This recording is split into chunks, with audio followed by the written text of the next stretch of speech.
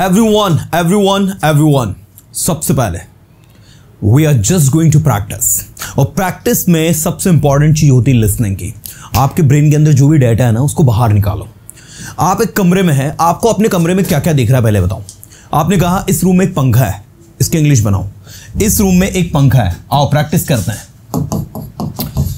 There is a fan, there is a fan in this room. अब आपने कहा कि इस रूम में एक पंखा है, एक एसी है, एक टेलीविजन है, 3 आइटम आप बता रहे हो, तो आप क्या कहोगे? अब यहां पर देयर इज नहीं बोलना होगा। अब यहां पर 3 आइटम्स की बात करिए तो there are a fan, N AC and a television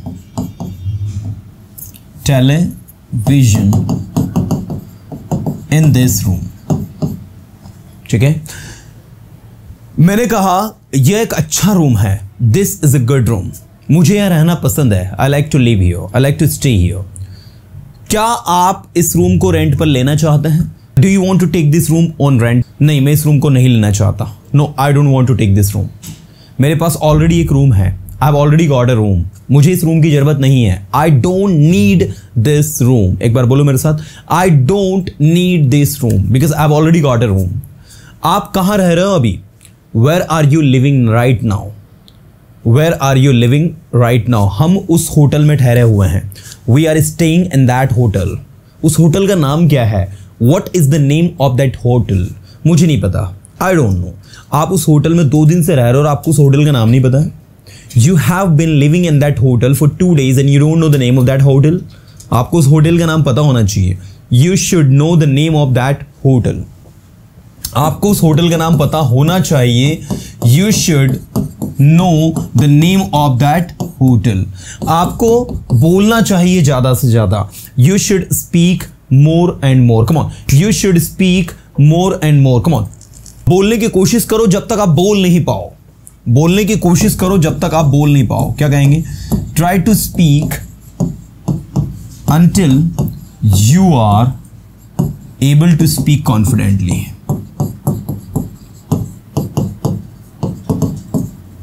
now sentence को ध्यान से देखना सभी। Try to speak until you are able to speak confidently. जब तक आप कॉन्फिडेंटली बोल नहीं पाओ तब तक बोलने की कोशिश करो। मैंने कोशिश की, जब तक मैं कॉन्फिडेंटली बोल नहीं पाया। I tried to speak. मैंने बोलने की कोशिश की, आई ट्राइड टू स्पीक, जब तक मैं कॉन्फिडेंटली बोल नहीं पाया। Until I could not speak confidently. ठीक है, until I could not speak confidently, I try to speak. मुझे स्टेज पर आना पसंद है, बोलो। I like to come on the stage. I like to come on the stage. मुझे English पढ़ाना पसंद है। I like to teach English. I like to teach English. मैं कॉलेज जाया करता था, बोलो। I used to go to college. मैं वहां नहीं जाऊंगा क्योंकि मेरे पास समय नहीं है। I will not go there because मेरे पास समय नहीं है। Because I don't have time. Because I don't have time. दूसरों के बारे में सोचो क्योंकि आप हमेशा अपने बारे में सोचते हो। दूसरों के बारे में सोचो। क्या कहेंगे?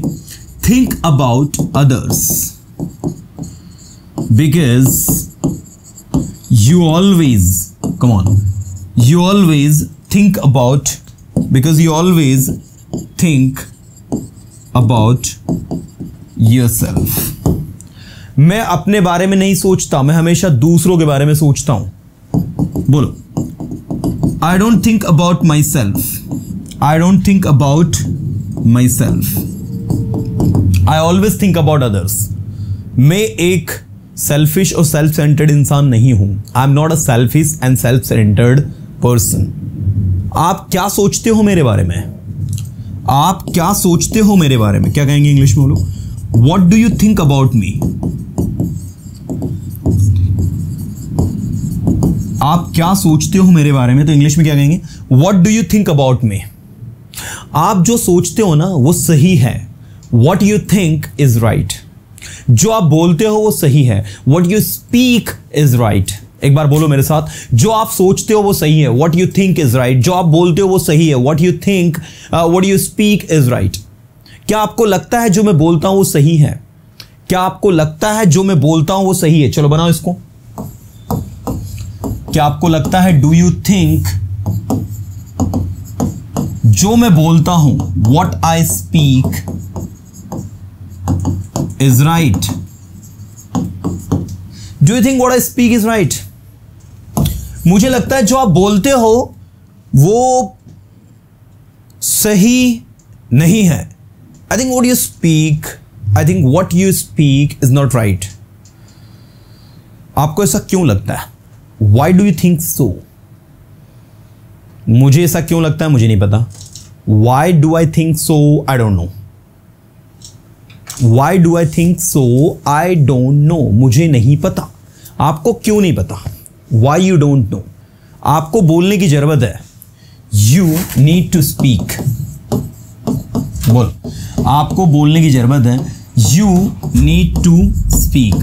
आपको दूसरों के बारे में सोचने की जरूरत है। बोलो, you need to think about others. You need to think about others. मैं कॉलेज जाया करता था। बोलो, मैं कॉलेज जाया करता था। I used to go to college. मैं कॉलेज जाया करता था। I used to go to college. मैं इंग्लिश बोला करता था। I used to speak English. English बोलना आसान है। क्या कहेंगे? It is easy to speak English. It is easy to speak English. English पढ़ाना आसान है। बोलो, it's easy to teach English. It's easy to teach English. क्या आपको लगता है इंग्लिश पढ़ाना आसान है? Do you think it's easy to teach English? भैया, इंग्लिश बोलना आसान है, इंग्लिश बुलवाना बहुत कठिन है। Brother, it's easy to speak English. It's easy to speak English, but English बुलवाना बहुत कठिन है, बट वेरी डिफिकल्ट। पूरा भी लिख सकते हो, but it is very difficult, ऐसा करके भी लिख सकते हो, या फिर शॉर्ट में भी लिख सकते हो, but very difficult to make someone speak. ठीक है?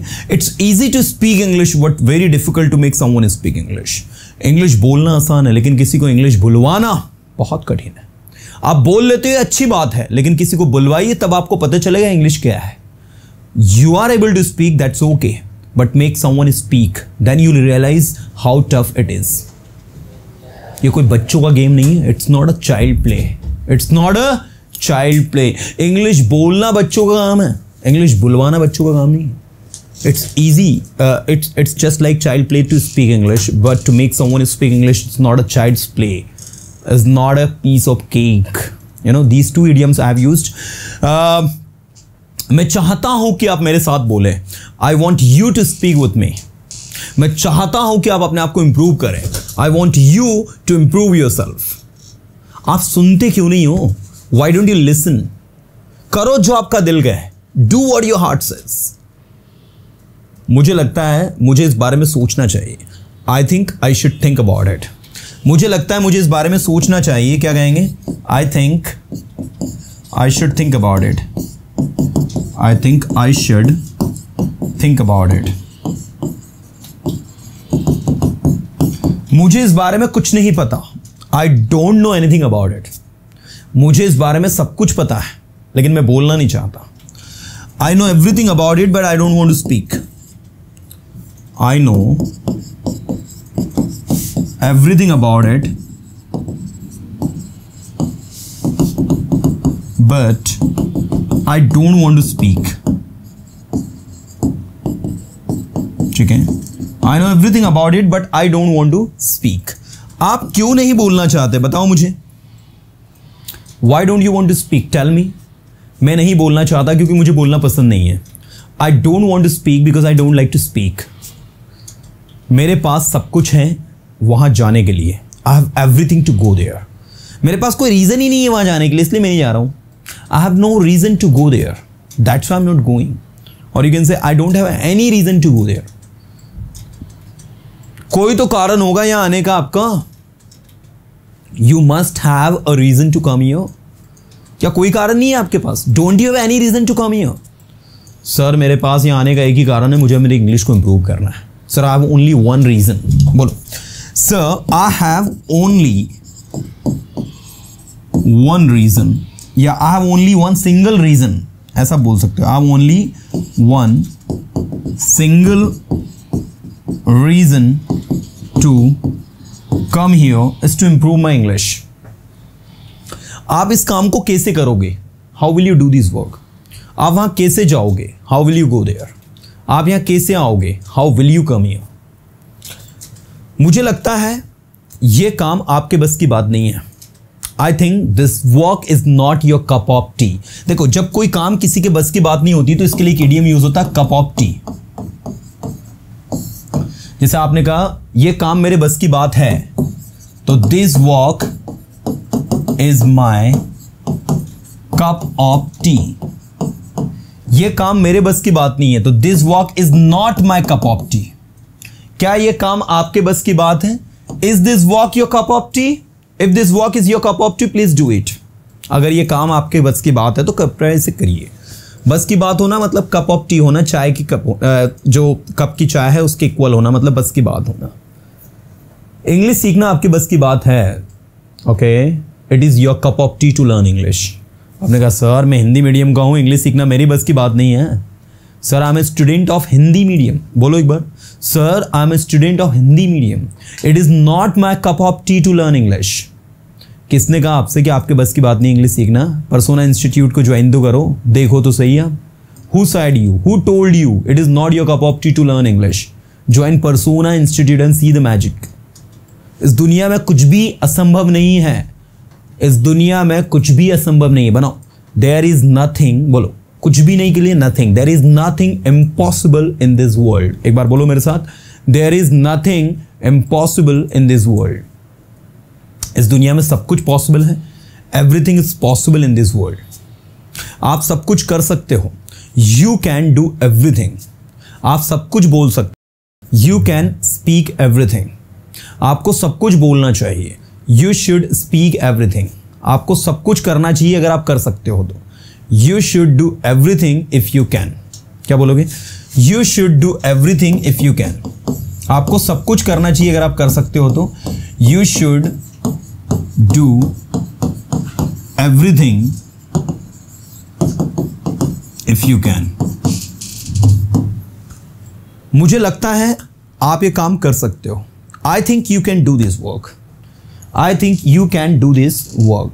ओके, सो बेसिकली ये जो सेंटेंस हमने प्रैक्टिस किए ना, you can just practice this kind of sentences back to back. You can ask yourself varieties of sentences. और जब आप ऐसी प्रैक्टिस करते हो ना तो बहुत मजा आता है.